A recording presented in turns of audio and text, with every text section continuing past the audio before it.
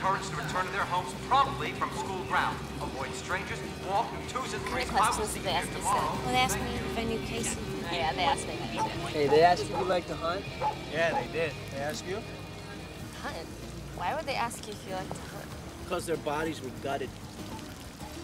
Thank you, Randy. They didn't ask me if I like to hunt. It's because there's no way a girl could have killed him. That is so sexist. The killer could easily be female. Basic instinct. That was an ice pick.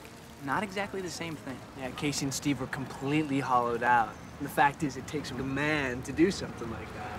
For a man's mentality. How do you gut someone? You take a knife, and you slit him from groin to sternum. Hey, it's called tact, you fuck rag. Hey, Stu, didn't you used to date Casey? Yeah, for like 2 seconds. Before she dumped him for Steve. I thought you dumped it for me. I did, he's full of shit. And are the police aware that you dated the victim? Hey, what are you saying? That I killed her? It would certainly improve your high school Q. Stu was with me last night, okay? Yeah, it was. Was that before or after he sliced and diced? Fuck you, nutcase. Where were you last night?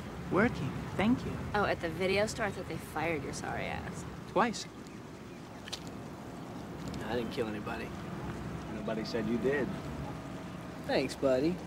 Besides, it takes a man to do something like that. Yo, I'm gonna gut your ass in a second, kid. Tell me something.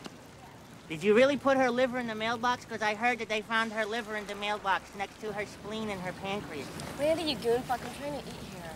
Just getting mad, right? You better live her alone. Live her alone!